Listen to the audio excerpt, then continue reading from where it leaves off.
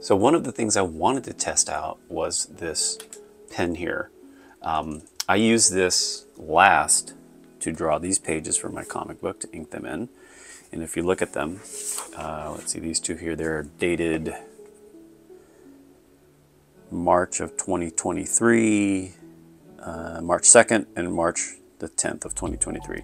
So it's now October the 13th, 2023, and I haven't used this pen at all. And one of the tests that unfortunately you can't really do until you let a significant amount of time pass is test to see, like, how does this work if I haven't used it in that length of time, or a certain length of time that is of any significance, which to me, between March and October today, that's 7 months. So I haven't used this pen in 7 months, and what I want to do is test to see, how does it handle?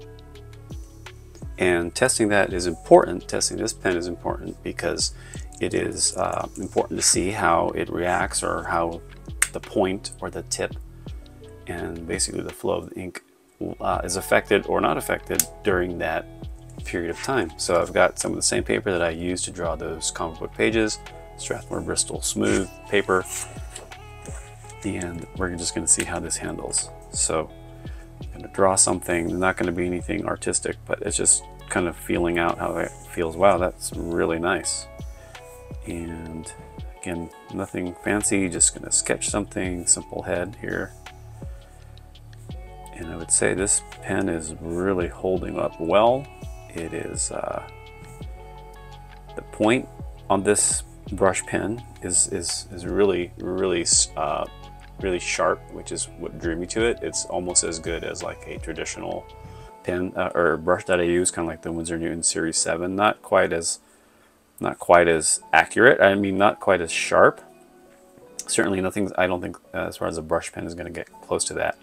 But for a brush pen, and for me not having to constantly go in and dip the brush into the inkwell, it's a huge time saver, especially if I'm doing a comic book. And you guys know, you guys and girls know, I do my comic book digitally, and sometimes I go back and I'll just do stuff traditionally. But this main objective here for this brush pen is just to check how is the flow after about 7 months of me not touching it.